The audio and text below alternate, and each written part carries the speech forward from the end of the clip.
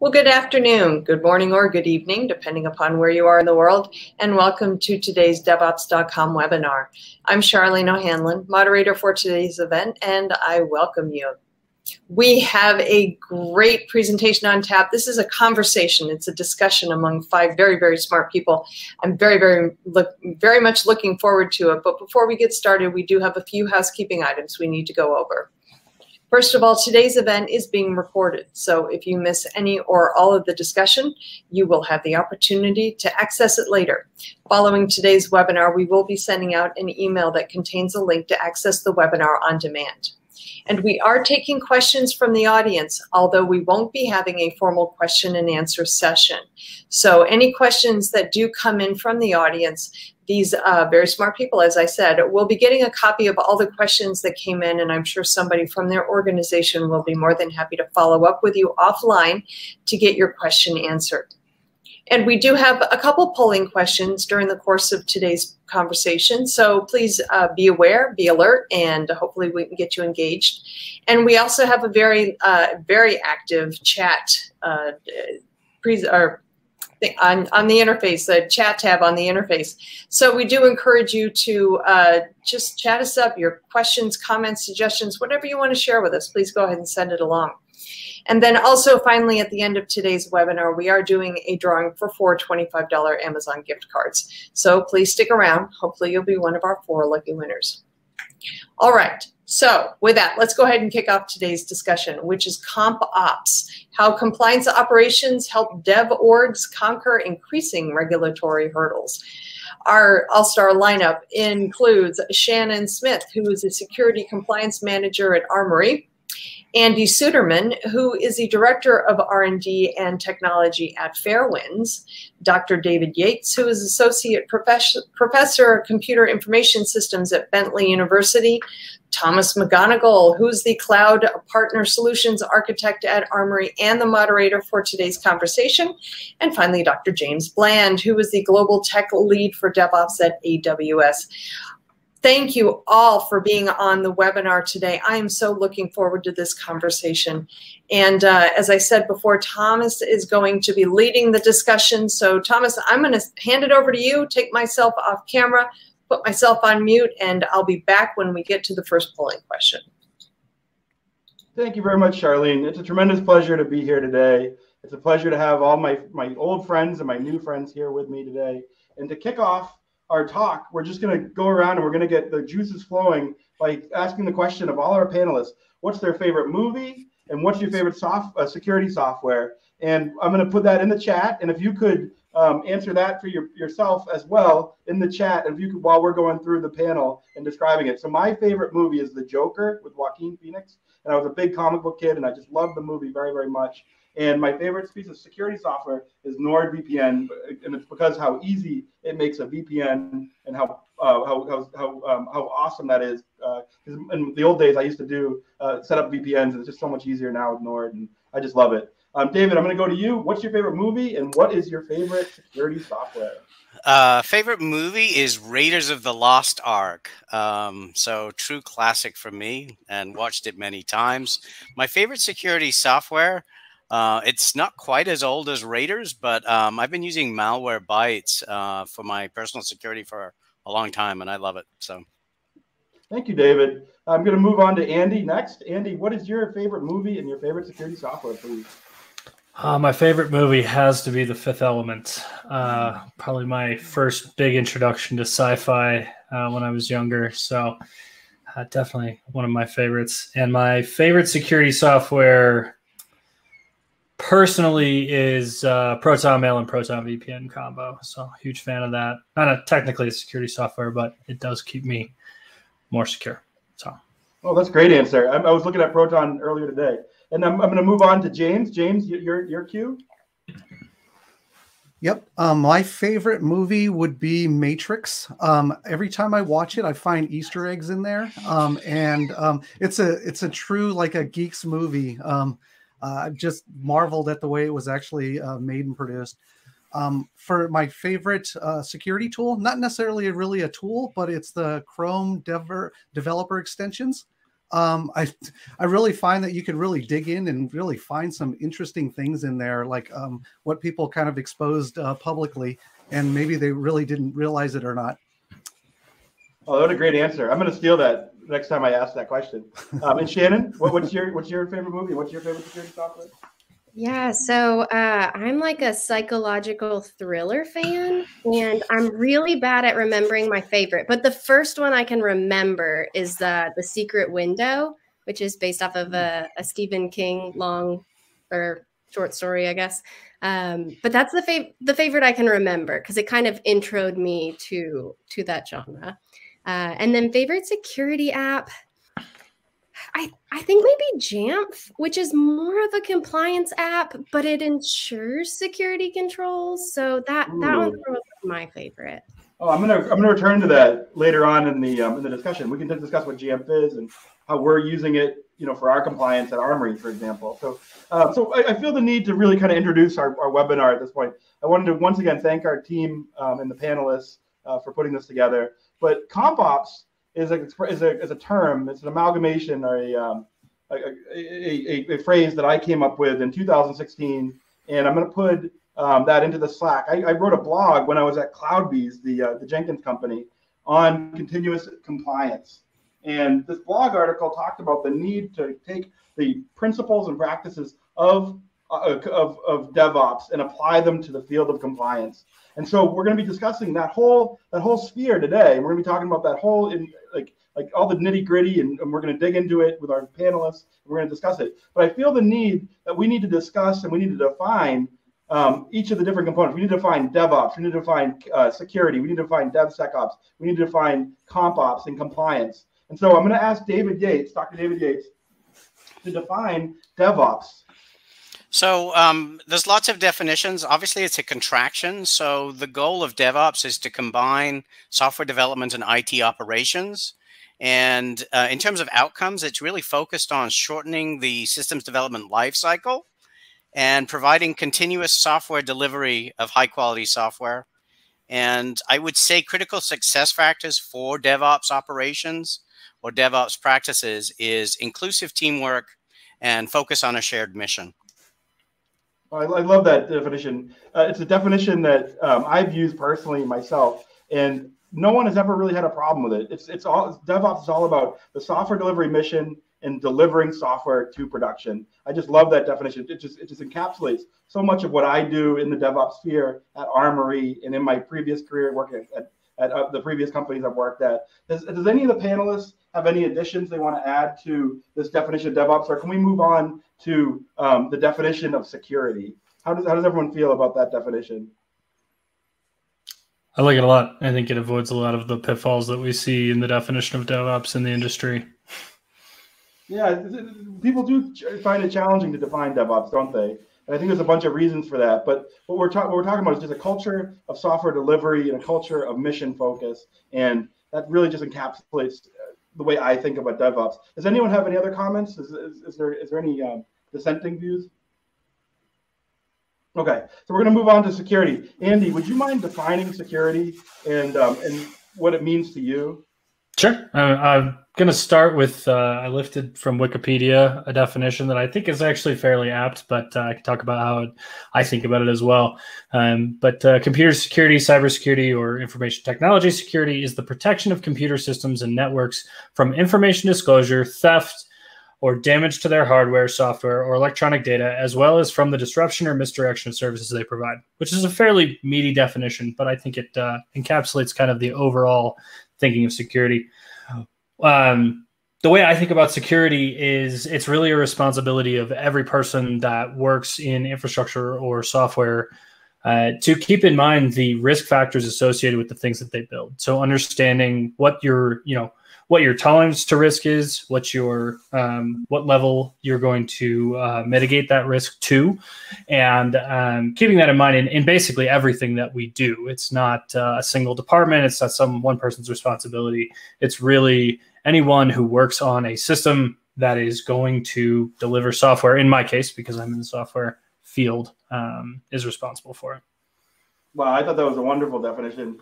I'm chomping at the bit. I'm not going to ask the team to kind of discussed that definition, I felt it was really dead on. But what I'm going to move on to quickly is to James and ask James for a definition of DevSecOps, which is the amalgamation of DevOps and security, and they're combined somehow. So if James, you wouldn't mind giving a definition of DevSecOps. Yeah, no problem. So DevSecOps basically builds upon DevOps. And I actually like the way the terms actually focus where security is in the center, because what it does is it kind of implies that security now has to be baked in, right? So it's between, it's not just between dev and ops, but it's baked into the whole process. So we've heard terms such as like shift left security, which is actually shifting left into the developers, having them build in like security practices right from the get-go. And it's also shift right security as well, making sure that we build in those feedback loops on the right-hand side. So then we're feeding back that information into developers and also taking care of security, through the entire life cycle. Oh, I love that's kind that. of DevSecOps.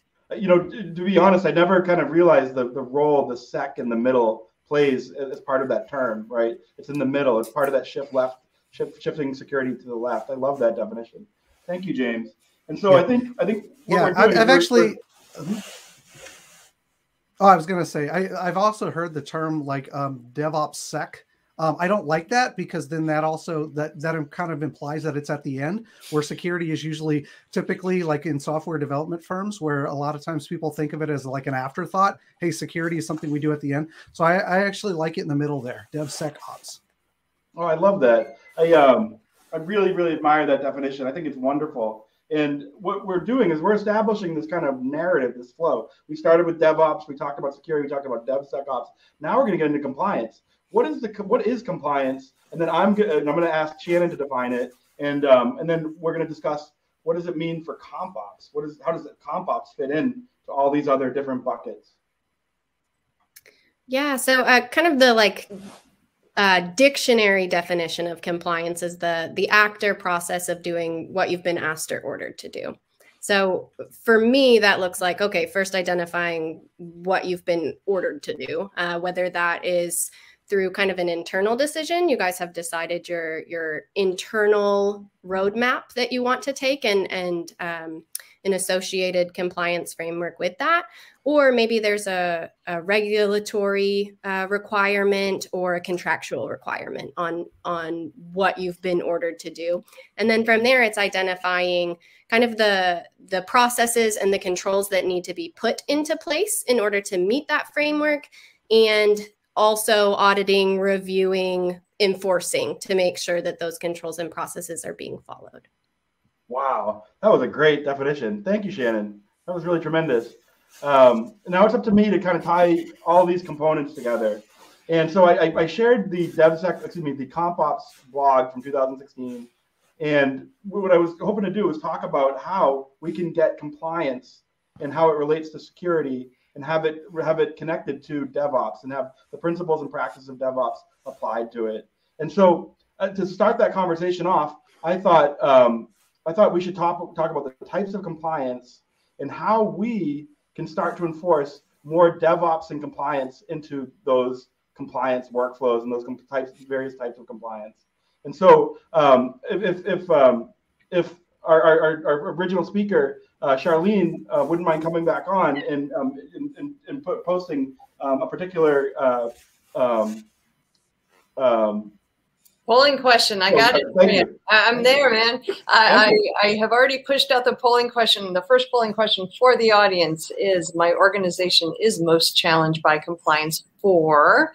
You can choose from SOC 1 or 2, ISO 27001, 27017, 27018, GDPR CCPA, PCI DSS, HIPAA/high trust, or other, and in which case, please put your answer in the chat.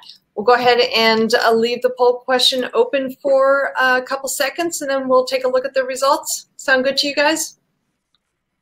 Okay. All right. We're getting lots of results in so far, lots of responses in. So, just another quick reminder that today's conversation is, as I said before, being being recorded. So you will have the opportunity to listen to the entire conversation again, or if you miss any of it, or if, like I said, if you just want to listen to it again, you'll be able to. We will be sending out an email link to access it on demand after we are done today. So, okay, let's go ahead, and I'm going to go ahead and close the poll. We'll take a look at the poll results. Okay. Really interesting.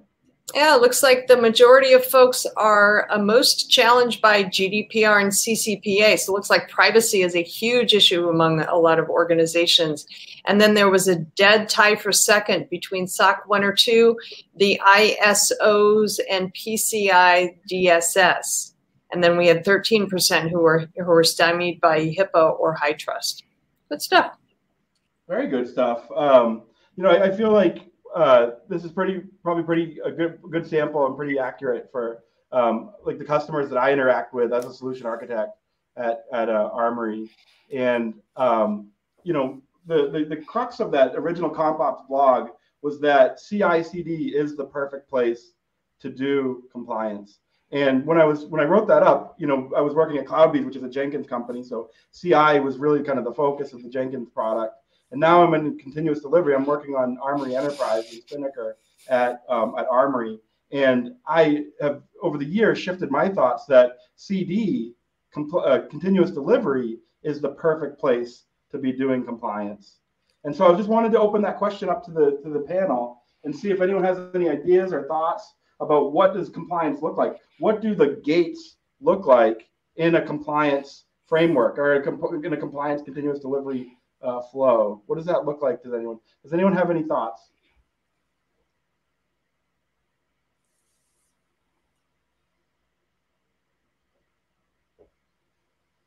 And so just to kind of reiterate, so what I'm proposing is that continuous delivery is one of the core values or core practices of DevOps. And we can introduce these gates. So for example, we can gate on and make sure that the approvals are correct and accurate and have been determined and have been completed to release software into production. So that's like an example of a gate in the continuous delivery pipeline. And so there's a whole host of other various compliance and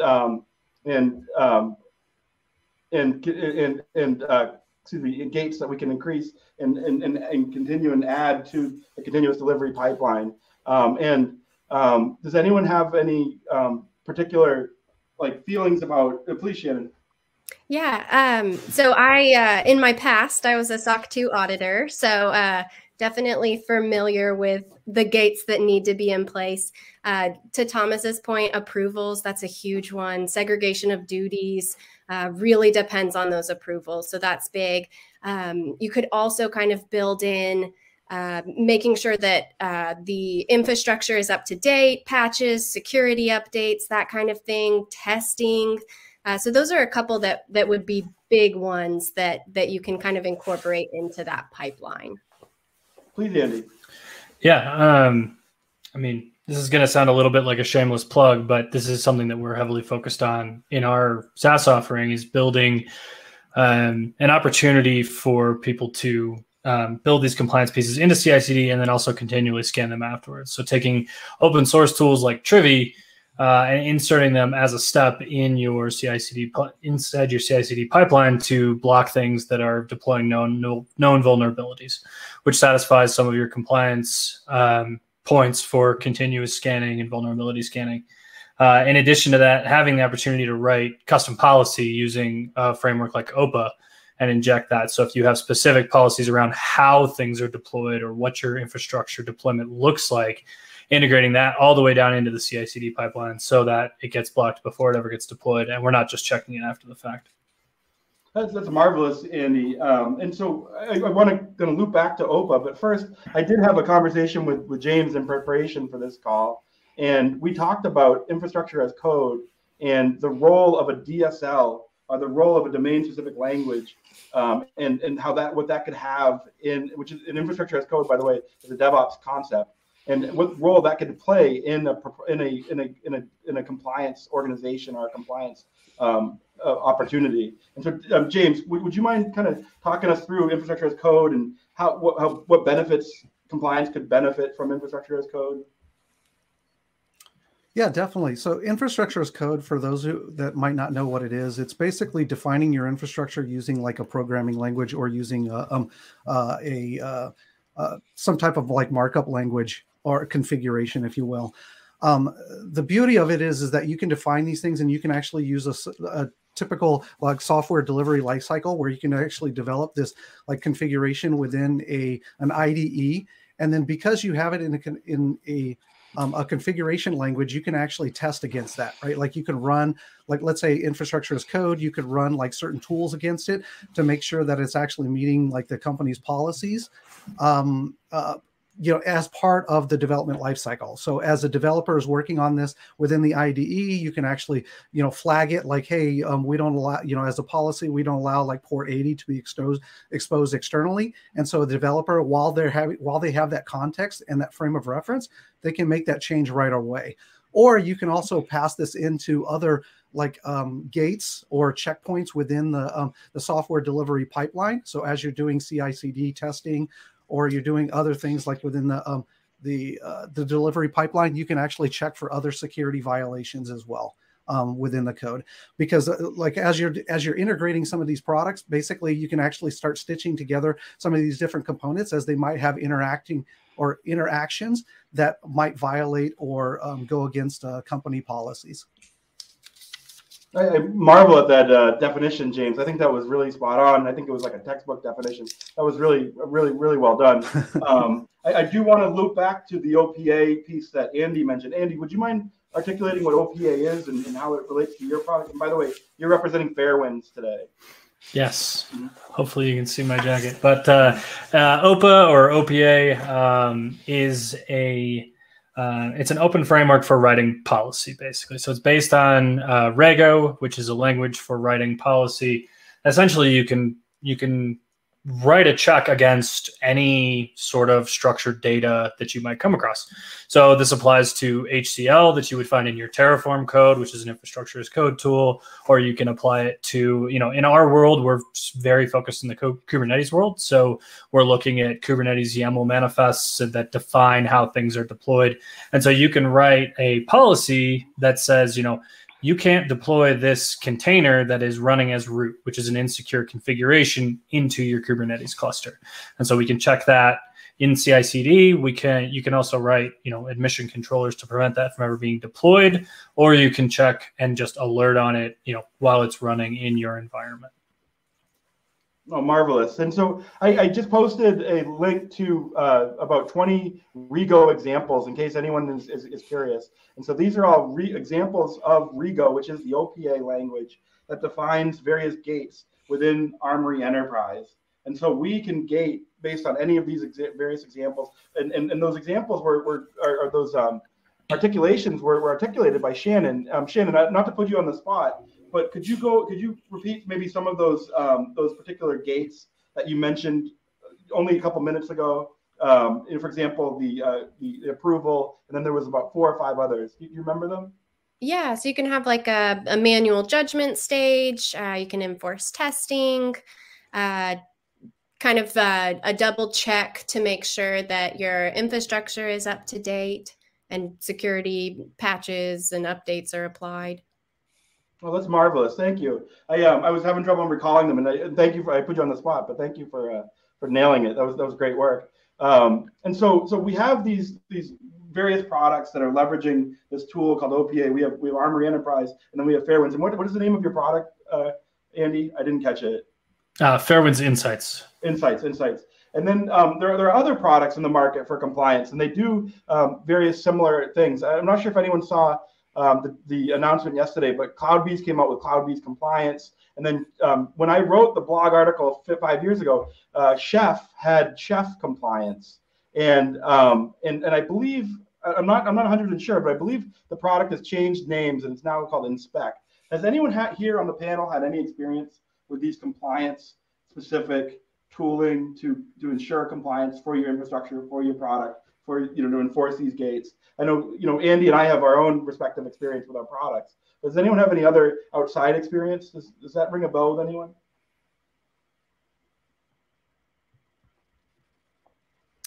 This isn't as much focused on kind of the dev pipeline, but there also are compliance automation tools out there that kind of cover the compliance controls more holistic. So there's like Strata or Hyperproof, where you can kind of plug in your SOC 2 controls and they'll monitor like AWS and make sure that your SOC 2 controls are compliant. So not quite as much the development pipeline, but a little more of a holistic look at it. Oh, wonderful, Shannon. Thank you for that. Please. Sorry, we recently went through a SOC 2 audit, and we partnered with a company called Content, which has a similar style of interface where it's an entire compliance program, but some of it's automated. I'm curious to find or see, different open source or closed source or SaaS offerings that kind of integrate both those both the CI/CD approach and the holistic compliance piece, and tie them together, whether it's via integrations with some of those or things like that. I'm curious if anybody's encountered that. I'm curious about that myself. Is anyone on the panel aware of what Andy just said? If there's a holistic compliance tool that's tied into a CI/CD workflow, does that ring a bell for anyone? No, they don't know it. This is the opportunity of a lifetime, apparently. I think you're on in our private time. Sorry, I think you're spot on there, Tom. I think one of the problems is in this space there's a lot of point solutions, and they're not necessarily well integrated. So for people who are out there doing this in the practice, I think it's a real challenge. And one of the reasons I liked your insight about sort of CD being an important point to take care of this problem. The thing I love about that is, if I return to James and Shannon's thought about, well, I need to look to my right and look to my left. If you're sitting in the CD space, you can look to the left and assure not just the policy, but hopefully some of the mechanisms as well that are implementing the policy. And if you look to the right as your code goes into production and you're doing your operations and monitoring there, you're assuring that not only is your code functioning, but it's also functioning in a way that's securing the hardware, the software, the code, the data that you're the custodian of as you deploy that app. And for me, I have not seen anything in the market that kind of addresses that full life cycle, like from end to end. And I do see that as a gap, right? But I do see a place where like OPA or OPA can actually fit in perfectly. Because what I like about it is that it actually separates the policy and the enforcement. And so this way you can take a generalized like policy engine, and then you can take the enforcement and then plug that into every stage of like, your software development lifecycle. Because like we all know, like does the policy really change whether this is happening at the developer side or whether this is happening at the ops side? Probably not. Right? I mean, the policy is still the same. And so if we can have a consistent way of kind of enforcing or actually applying that policy at each and every stage, I think it actually makes it more effective. And because also, too, things change between, like, that's why we have also the concept of drift, right? So you might actually be checking the policy at the very beginning, like as a software is developing it or, working on the product. But then you also can have changes that actually happen in the UI that are like out of band. And so then we have drift. And so things need to happen at every single stage. And you also have to be doing this continuously. Otherwise, you're going to fall out of, out of compliance or be, and have serious problems with drift. James, I'm gonna direct this question at you. In the chat, Jesse Sanford, who I've been emailing back and forth with. Hello, Jesse. He asks, aren't we really talking about hardening software supply chains? And I have an opinion about that. I just wanted to get what your impression is based on what you just said, because I do have an opinion about this, but I wanted to hear your thoughts first. So what was the question again? Hardening software supply chains? Are we talking about hardening software supply chains? And so if you don't mind, I'll just kind of start talking, and then you can jump in when your thoughts formulate. So I'd argue that we're not, right? If my understanding of compliance is correct, compliance are rules about the software hardening, right? They're not the how-to. They're not prescriptive, right? Is that correct, Shannon? That is correct, right? It would depend on the compliance framework, but a lot of the times it is more, it's not as prescriptive. And so I would argue that with compliance, due to its lack of prescription, we're not enforcing supply chain software hardening. We're creating a shell or a concept to enforce overall general security and best practices, as opposed to, look, you have to tag your Docker container to a particular release, and you know, the different prescriptive things. Like, I'm sure Andy's very familiar with in Kubernetes and Docker, you know, all the different security best practices that you can do for a particular Kubernetes installation. Like, compliance isn't necessarily that. It's this general best practices and how to achieve that. Does anyone have any thoughts on what Jesse was asking about? So I have one quick thought, and I would say that what he's described, the hardening of the software supply chain, is really important. And I'd go further. It's necessary, but not sufficient to achieve compliance and the level of compliance operations that's needed for most practices. It's one small part of a very large picture. Right. Maybe not small, but it is one part of a very large picture. Right. Yeah. You know, on that note, I'm going to post in the chat, and the formatting is a little hinky, but if you guys can read it, there's various practices of DevOps, right? Practice 1 is configuration management. Practice 2 is continuous integration. Practice 3 is automated testing. Practice 4 is infrastructure as code. Practice 5 is continuous delivery. Practice 6 is continuous deployment. Practice 7 is continuous monitoring. And so I'm just going to start with practice 1. Is configuration management, for example, Git and version control, being leveraged in the compliance space today? Is anyone aware? You know, obviously with Rego, right? Like, we can store our Rego programs in a Git repository, right? So that's an example of it. Is anyone aware of other of compliance and version control outside of OPA? I would say it's a big component of compliance. Auditors usually want to see that you are performing peer reviews. We don't want the same person who developed a piece of code being the one to push it in. Also, you can kind of set up testing throughout, and integration testing, unit testing using GitHub. Another piece would be for business continuity purposes, the fact that you do have the versions available. I think there's two. Very well put.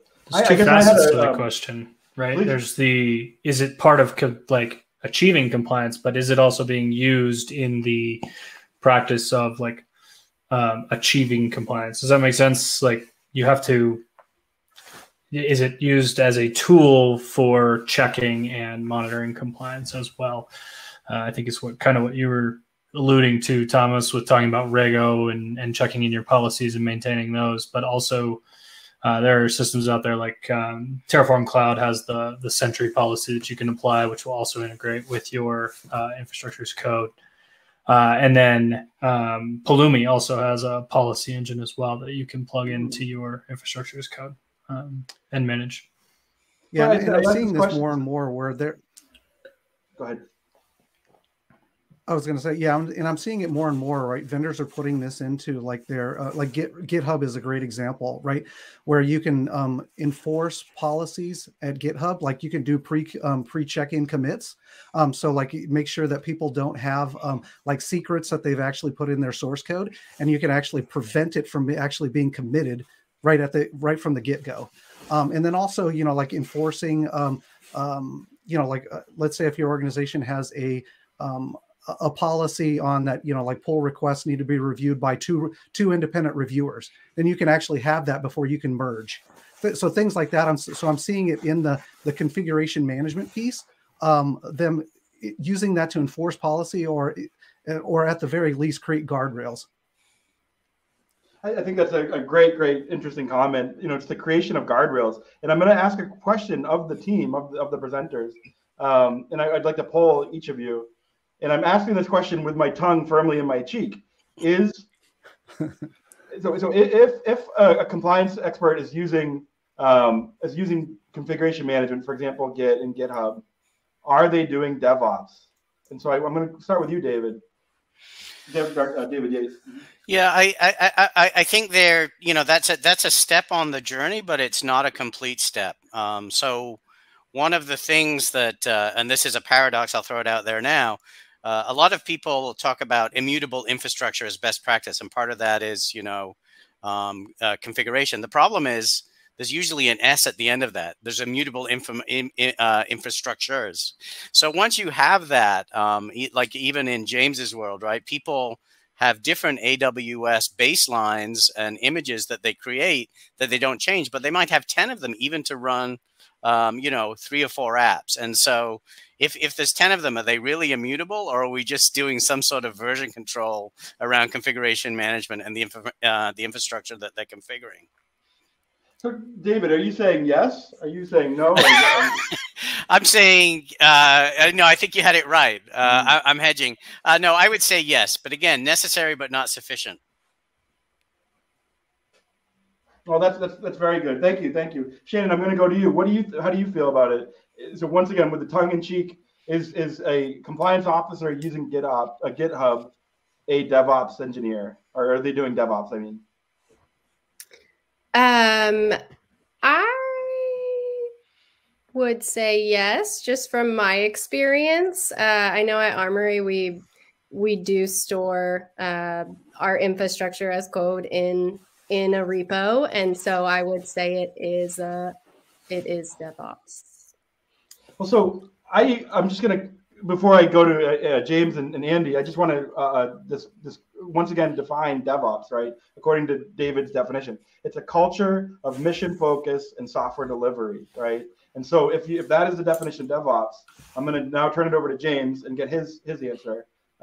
James, yes, no, maybe? Yeah, maybe. And the reason I say maybe is because I kind of I fall in the line where I believe the definition of DevOps is more along the lines of culture and philosophy, and it's not a tool, right? And so if that's how your company is achieving, your policies or whatever you're trying to do, and that's what you call DevOps, then yeah, of course it is. But is it absolutely necessary to do that to achieve DevOps? Absolutely not. I've actually seen companies achieve DevOps in a very non-technical way, right?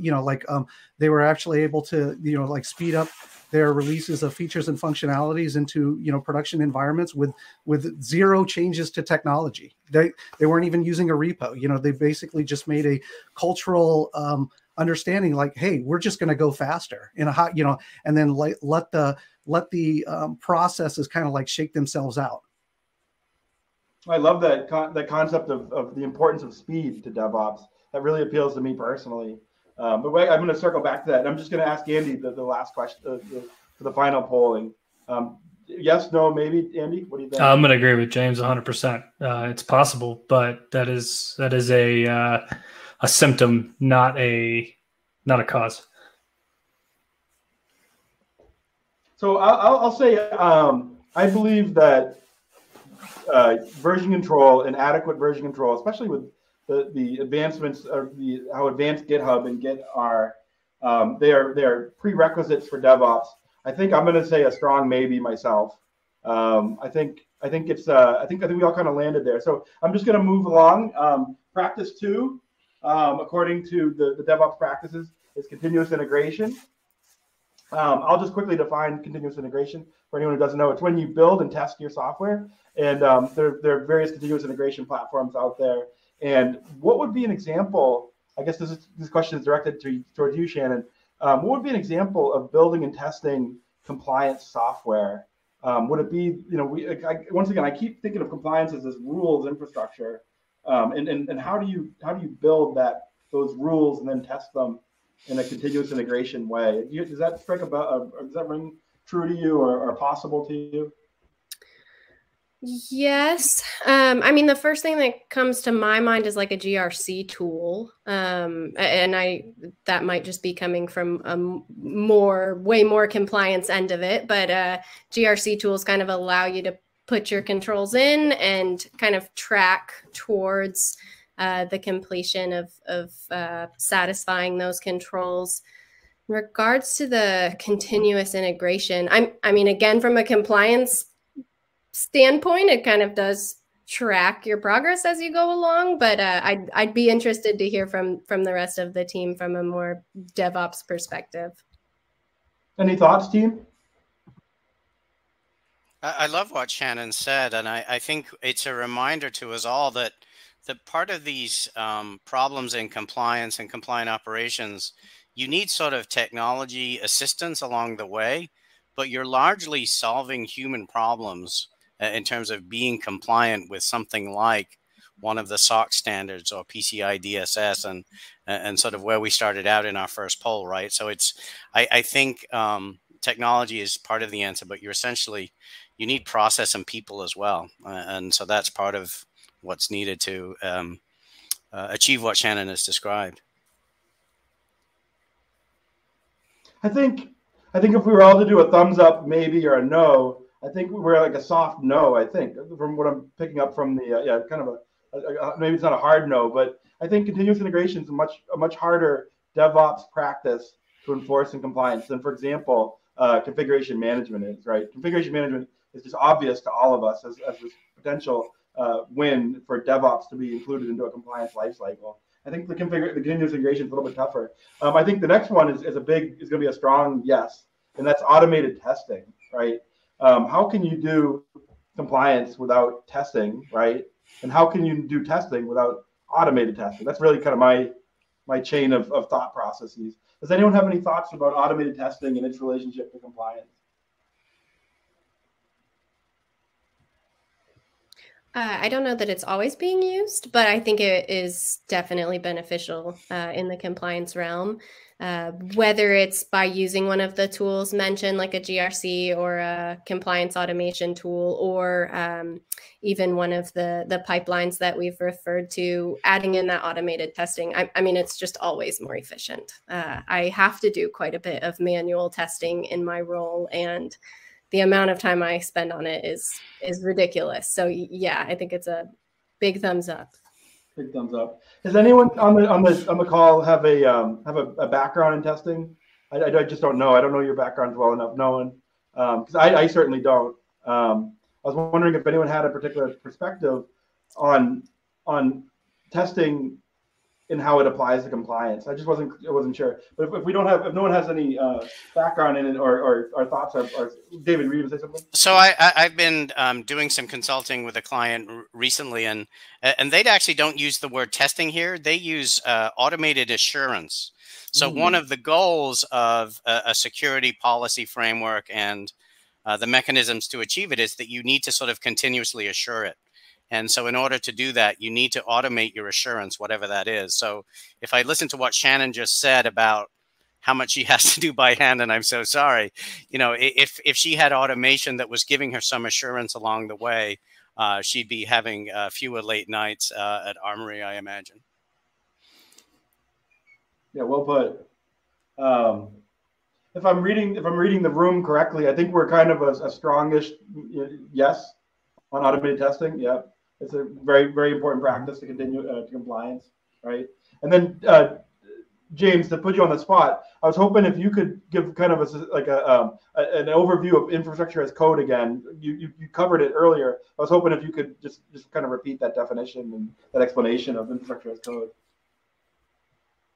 Yeah, basically, infrastructure as code is codifying your infrastructure using like the best practices of it's configuration, or like using even a Terraform, like an HCL language, to define all the resources that you're going to do. And it makes the most of sense when we're talking about cloud, because cloud, everything's kind of defined as code, if you will, or as software. And so what I found particularly interesting about your definition was the codification, right? The codification of the infrastructure, the codification of the infrastructure, the cloud, and whether you're using HCL or whether you're using CloudFormation or whatever you're doing, right? It's that codification of your infrastructure. And so I'm going to ask the question, I'm going to poll the team again. Is codifying your infrastructure a form of compliance? Is that good enough for it to be compliant? And I'm just going to say, I'm going to give it a strong yes. on that, answer that question. Not to make you guys sway you in any way, but I'm just putting that out there. I think just codifying your infrastructure is a form of compliance. And so, David Yates, did you have a sense for that answer? Yes, I agree with you wholeheartedly. My only add would be you better be testing what you're codifying, right, against your security practices. But assuming you're doing a thorough and an automated job of assuring the security of what you're codifying, yes, I'm good to go. Yeah, and just to double down on what David said, yeah, I agree. Codifying it is one step, but you definitely have to test it. Otherwise, there's, what was the point in codifying it if you're not going to test it for in terms of compliance? And you alluded to it earlier. As well. Go ahead, Andy. Yeah, you alluded to it earlier, James, is that also not only do you have to test it, but you also have to make sure you don't have drift, because if you don't do that, then you're easily falling out of compliance. So I'll triple down on what you said and add that. So I think I'm going to go to Shannon, and then we're going to discuss. Go ahead, Shannon. Yeah, I would say it's important to kind of identify your hardening standards as a piece of that, and then you can totally enforce that through the infrastructure as code. I definitely agree that testing it is huge. Also, locking down the ability to then make those edits, so you have a little bit more assurance that you're staying in compliance. Oh, great point. That's a great point. So I just wanted to kind of double down and repeat. So we're talking about a 1-2 punch, where we're talking about codification and then the testing of the codification, right? And so that makes me really rethink practice number 3, which was automated testing, right? So if you're doing automated testing of your infrastructure and your software delivery and maybe that's a strong yes now, maybe. Does anyone have any, is anyone else rethinking number 3, the practice number 3, automated testing? I think we were already a strong yes. Yeah, we were already a strong yes. Double strong yes. So I'm sorry, I got lost in my diatribe. So I'm going to move on to practice number 5, which is very, very near and dear to my personal heart, and that's continuous delivery. It's what I do for a living. And at the beginning of the session, I did go off on a kind of wax philosophical about how continuous delivery is the perfect place to do compliance, right? Have the gates and have all these places. And so I'm a very strong yes. And I'm gonna change up the order just to keep everyone on their toes. So I'm gonna start with Andy. Andy, how do you feel about continuous delivery? Yeah, I would agree. It's an excellent place to be practicing, automation of your compliance program and really making those checks happen. In my head, continuous delivery falls right alongside infrastructure as code, because when you deploy software, especially in a Kubernetes world, which I always come back to, you're deploying things just like you do infrastructure. You have code that defines what your deployment looks like, and you're testing that and making sure it deploys correctly. And then you have policy that defines how it should be deployed. And so in my head, they're not exactly the same, but they're pretty darn close. Great. And I'm going to move on to Shannon. Yeah, I mean, similar to how we talked about at the beginning of the chat, I definitely think it can be used as a tool to kind of further your compliance goals. Perfect. So these are all strong yeses so far. So James is last.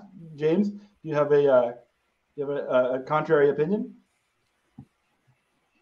No, I agree with everybody else. That's the goal of continuous delivery is to make sure that you have an artifacts, or you have something that's deployable to production environment for continuous deployment. So and part of that exit is the criteria is that it must be compliant. So perfect. Well put. So I think frankly the next practice number 6 is arguably the most interesting discussion point about the various practices. For anyone who doesn't know, there's continuous integration, there's continuous delivery, and then there's continuous deployment.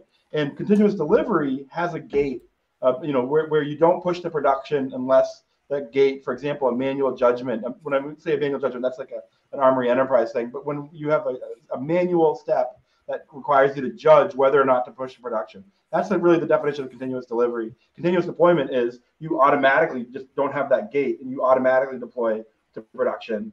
And so you need to have all these practices, they need to be really strong. You need to have infrastructure as code, you need to have configuration management, you need to have CI, you need to have continuous delivery, all worked out to the point where you're just automatically pushing to production, right? And so I would argue that continuous deployment, if you are trying to achieve it, requires more DevOps, more CompOps, more compliance than you can even imagine. It's just in order to push to production automatically, you need to have the best compliance operations infrastructure and practices you can imagine, right? And so I'm a strong believer that it's not like I'm putting the horse before the cart. You know, you need to have all these practices before you can do in compliance in order to do continuous deployment. I'm arguing. Is that I feel like I'm not being clear. David Yates, would you mind kind of clarifying what I'm trying to articulate? So I agree with you wholeheartedly. I just want to sort of try and put some shades of gray there. So one of the things we talked about at the beginning of this panel was having the decisions around security and compliance and DevSecOps be risk-driven or based on risk. So I think there are times when that production pipeline you were describing from integration to delivery to deployment can just flow right through. But if there are significant changes happening, like let's say you're changing your code and your infrastructure at the same time, you also want to be able to hit pause and perhaps do a manual judgment when the compliance risk or the production risk goes up. And so I actually think you need some sort of adaptable policy there that brings a human in the loop where needed, but lets things flow automatically if the risk is low.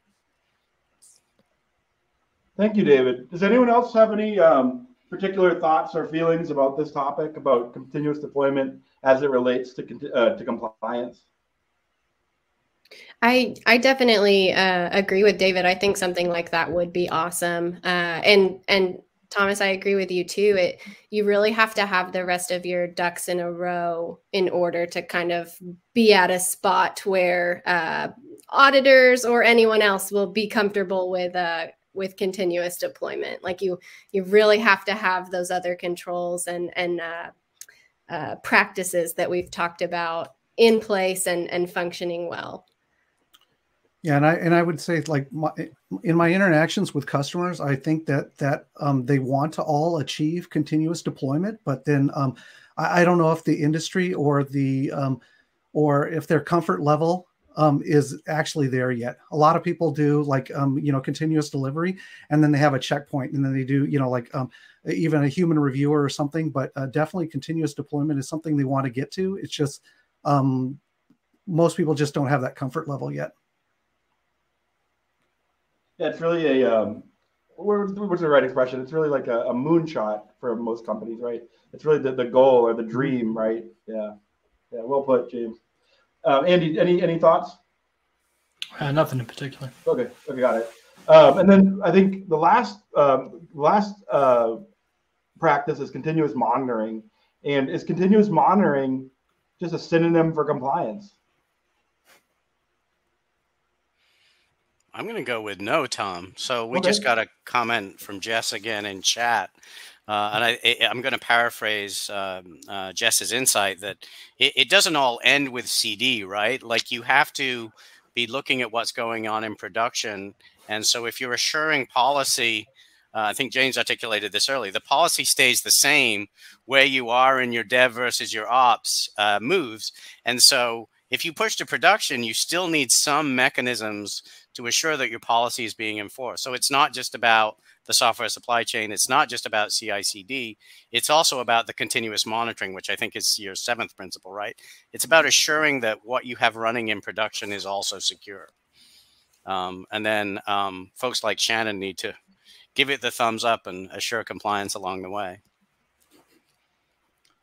Yeah, and I mean, the monitoring is super important for identifying if something has gone wrong. After the fact, you can have like a file integrity monitoring, also monitoring just of the configurations, kind of going back to practice number 1, the configuration management. Like those should be reviewed continually.